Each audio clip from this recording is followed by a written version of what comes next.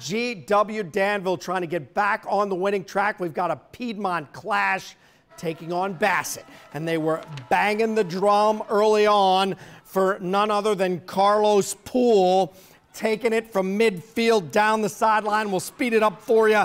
Eagles go for two and get it. It's 8-0. Following drive for Bassett ends in a punt. But watch this. We've got a muff right here. Ball is loose. Bassett recovers. Touchdown. 2-point try is no good. Now with 5 seconds to go and a half, little controversy. Carlos Poole hurdling up and over for the touchdown. Flag on the play. You're not supposed to hurdle people.